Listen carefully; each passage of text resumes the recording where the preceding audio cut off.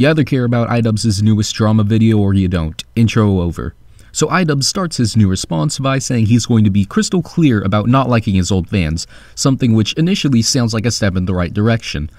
I've realized that I need to be crystal clear about what I believe, so there's no room for ambiguity. But when you put into perspective that he drip-fed that point throughout the course of videos and podcasts adjacent to his channel while not being on his channel, combined with him releasing the Froggy Fresh response after the fight as opposed to it being as soon as possible, it's hard to see this upload as something other than drama farming. I'm not shaming, just merely pointing out how it was structured. He goes to apologize for doing the content cops since he sees them as unnecessary harassment as opposed to edgy critique of character.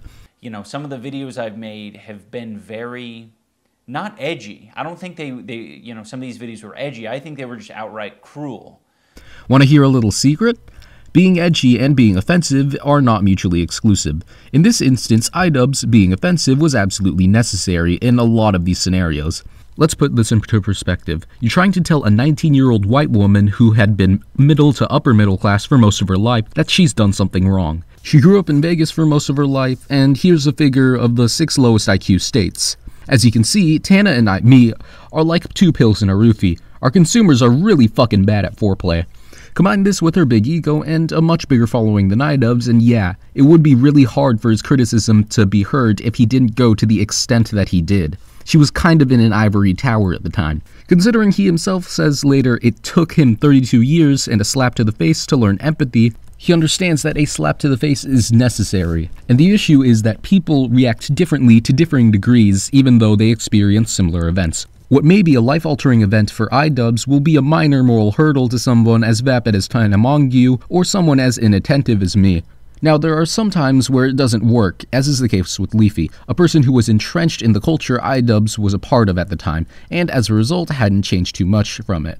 One of the big reasons why he was able to come back is because Idubbbz' lack of content cop, making an audience ripe for the picking. The rest of the channels either adapted like Keemstar and Tana, or ended up dying as a result of the trend set out by Idubbbz by calling out content that is predatory towards children, forcing them to go on YouTube Kids. There is a content cop that I would consider needlessly harsh, and that would be the Fine Brothers one, since it meanders and partakes in what Idubbbz himself called out Leafy on, which is the anti-jokes, where he brings up Jewish features and says, "No, I'm not going to talk about that ugly stuff." He was also considerably late to the party in this scenario, meaning he didn't really inspire any change, at least any that wasn't set into motion already by other people. I was morally grandstanding and acting as if I am any better than any of these people that I was making content cop videos on. This claim that Content Cop was moral grandstanding is rather interesting. One of his most iconic lines is, "It's either all okay or none of it's okay," which he brings up in the video. The first part is the one that a majority of his audience took to heart, but the latter half implies that those who don't engage in such behavior deserve to be treated somewhat cordially. If you show respect, you receive respect kind of deal. It's also noteworthy that he wasn't critiquing from an ivory tower. Content Cop was him getting his hands dirty, literally in some instances, and stooping to a level playing field. Ironically, it seems as though now he is morally grandstanding by associating with people like Hassan and Ethan who frequently talk about whites negatively and using white slurs, while Idubbbz is making jokes about not saying such slurs in the Creator Clash promotion, and not allowing Froggy Fresh to participate for associating with Sam Hyde, with the hypocrisy of him allowing Harley to go further than Froggy by having him post training videos before Creator Clash to his YouTube after basically anything Sam Hyde has said on MDE. I'll try to bring up his Froggy Fresh video as little as possible since I'm late for various reasons. But his point of not wanting to take away any life lessons people have learned from the video seems rather disingenuous when paired up with how much trash he's talking to his old fans and not wanting to associate with them even prior to the making of this video. It's complete speculation, but I think that this statement was meant to provoke interaction. His definition of content in the video is also asinine. Content in the context of an event called Creator Clash would imply that the main production of the creators is their monetized content, hence the term content creator. I don't consider posts on Idubbbz' Instagram content because that's not his source of income or fame. If I'm flat out wrong, invite Kira to Creator Clash or any other Twitter user for that matter. And I've also created a culture of apathy and, I don't know, a lot of like cruelty as well. Like, I understand the point of being responsible for your audience. He's definitely inspired people to harass these channels even without directly stating it, but at the same time, if he could control his audience, you think they'd be more receptive to his new content. His sex worker video would not have nearly as many dislikes, and neither would his Froggy Fresh video. I fully believe that, even if Idubbbz were an introduction to a lot of people's ideals when it comes to free speech, they would have come to a similar, either all of it's okay or none of it's okay stance on the issue. But Chen, it's his former audience. They would have listened to him in his prime, of course. They were literal children at the time. Okay, then how do you explain this clip of Idubbbz saying that he wouldn't hold a thumbs up while saying a racial slur? Another thing that Tana got wrong that really infuriates me is she said I gave a thumbs up.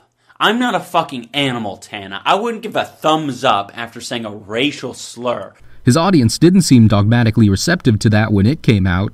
I'm not saying that he had no influence, but to pretend as though his audience heard that racial slurs are okay and there's a reason why they don't bring up the "I wouldn't hold a thumbs up" clause to it is rather skeptical.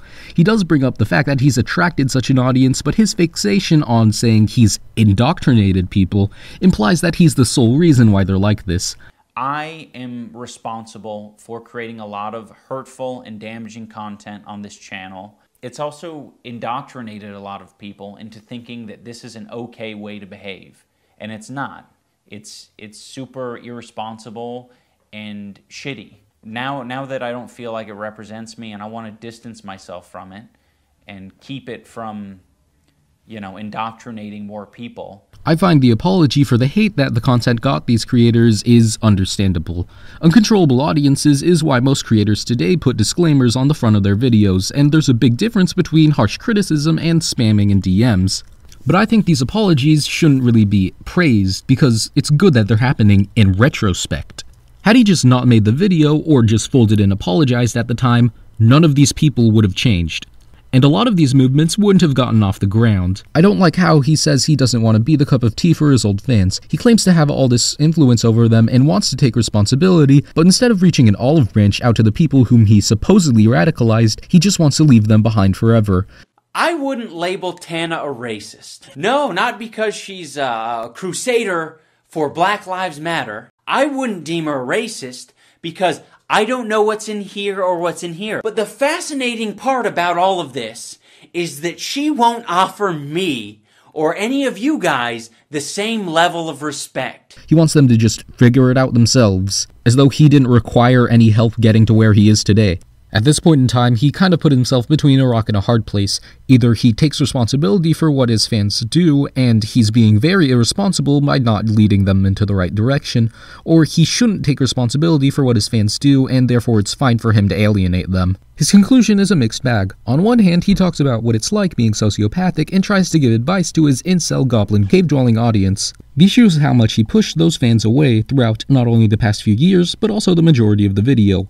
You were indoctrinated by me alone, and cultural racism is still racism. Most of my fans are incel cave dwellers. If you took this part of the video out in isolation, I would call it extremely bare bones, but not entirely antagonistic or self-defeating. Again, he talks about wanting to take responsibility for his audience, but he alienates them before grandstanding them, meaning that they are less likely to be receptive to whatever he has to say to them. Since the point of the Idubbbz video is about clarity, I would like to accede and reiterate my points as clearly as possible. The content cops were an absolute positive, as they forced people who would have not changed to change in one way or another. I respect him for wanting to vet his community and do different content creation, but still using the same branding for something antithetical to what the name represented is disheartening at best and antagonistic at worst. Despite saying he wants to take responsibility for his audience, he hasn't shown any indication of wanting to goad them in the right direction. He hasn't really put out any helping videos towards that.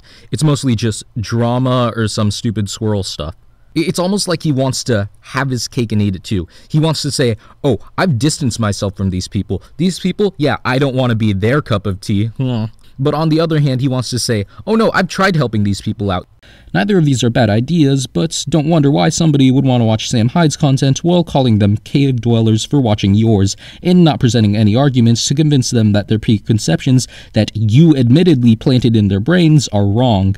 I'm trying to add constructive criticism here, but it's way too late for anything to be effective. I think the video itself is bad, but at least he finally said his piece. I'm also late to the party, so I'll just add this incomplete thesis as a closing statement. Content cops as a video genre are dead. Not because Ian stopped uploading, but because presenting arguments in a semi-historical format is more compelling and arguably replaced the commentary genre. Calling something a drama video implies that the person speaking is emotional and in the moment.